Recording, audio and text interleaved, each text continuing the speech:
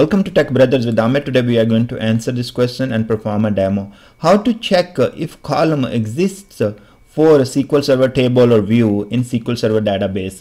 So there are multiple ways we can find out that. We can use sys.objects, we can use sys.tables, and we can use sys.columns, or we can use information underscore schema dot columns system view to find that information. In this demo we will be using information underscore schema dot columns system view to find that information. Now let's go to a database here in the test, and I have some tables here. So let's consider I'm interested to find which tables or views has a customer name column in them. So how I'm gonna write my query. So let me click here, go to the new query, and now we will be writing a query to find that information.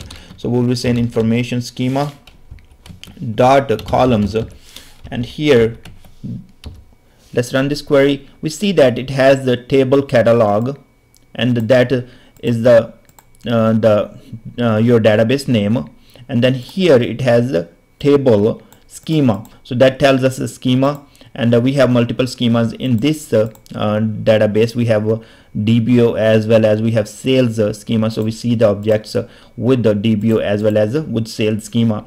And next we have table name here, and next we have column name. So we are interested to find the objects which has the column called customer name. So I'm going to write my where clause, where I'm going to say column underscore name.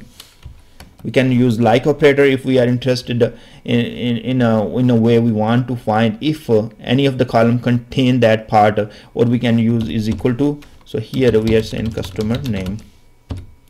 Now we see that there are two tables that are returned, and one is in sales schema and one is in DBO schema. They both have the name customer.